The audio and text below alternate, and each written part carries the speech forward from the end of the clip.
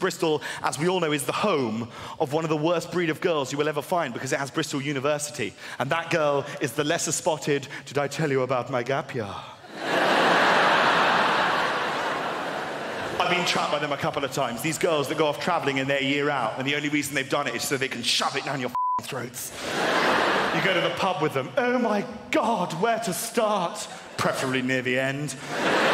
It was amazing. Me and my friend Vaskiri, who's ethnic, by the way, did I mention, and Cassandra, who didn't get into Leeds, so she went to Liverpool, which means she's so good with foreign languages now.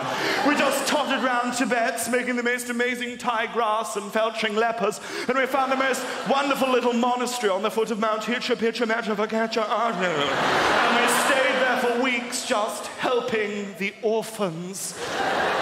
Just think, haven't the orphans suffered enough?